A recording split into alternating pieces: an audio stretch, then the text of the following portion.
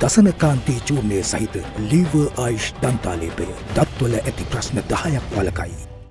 During the first 8 months of 2022, Sri Lanka was able to earn $892.8 million US, which is about 246 billion rupees in tourism, as reported by the central bank in its weekly economic indicators as at the 16th of September 2022. As per the report, during the first 8 months of this year, tourist arrivals were at 496,430, which was a 1,936.5% increase from 24,377 arrivals for the same period a year before.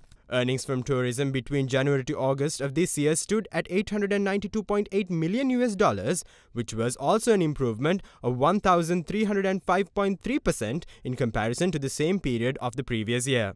March recorded the highest tourism earnings during the first 8 months of this year, with 106,500 tourists bringing in $191.5 million US. However, tourist arrivals dropped significantly after March this year due to the unfolding of the economic crisis and the unraveling of mass protests island-wide. Arrivals dropped by 43,520 to 62,980 from March to April, while further dropping by 32,773 to 30,207 from April to May. Arrivals, however, improved gradually by 2,649 in June to 32,856. Compared to the previous month, arrivals improved by 14,437 to 47,293 in July. It, however, fell back to 37,760 arrivals in August.